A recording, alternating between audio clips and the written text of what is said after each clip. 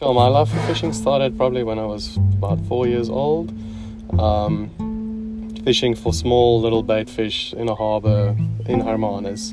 I've been fishing for 30 years, and it started there. And it's probably the fishing and the love for fishing and the love for the ocean, and it's unexplored. It's every time it changes, every condition, every season it changes, every day it changes. It's never the same, and it's very unpredictable.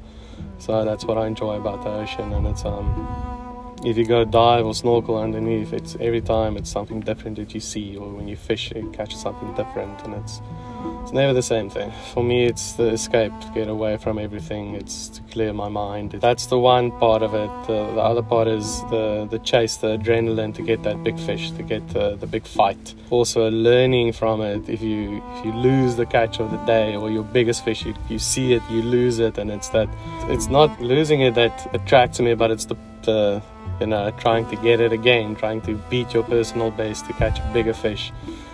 It's probably just the rush.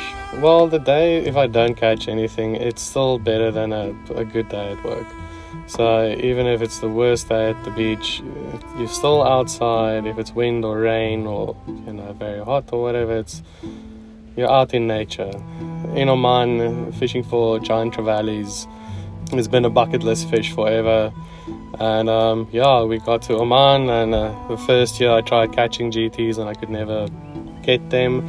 Very temperamental and very short season to try and catch them. And the one morning I got up early and my wife told me, "Why aren't you going fishing?" I'm like, "Nah, I'm not really feeling it." She's like, "Go, you're going to be regretting it."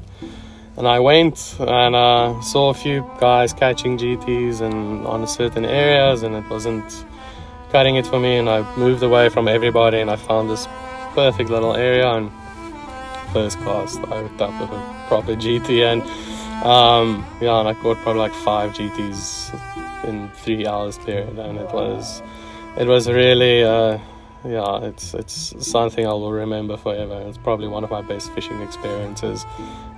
Those fish are brute force. They are like gangsters from the reefs.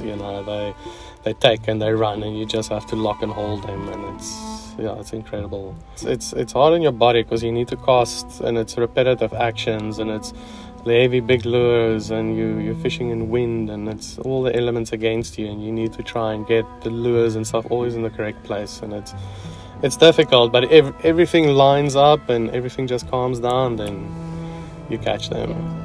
So no, that's probably one of my highlights. Well, one of my dreams would be to fish for a living, travel the world, fish everywhere, tick those fishes off the bucket list, and just try and catch anything you can catch. That is probably the biggest dream that I have. Go see the world and fish everywhere I can, catch the biggest fish in every place of the world.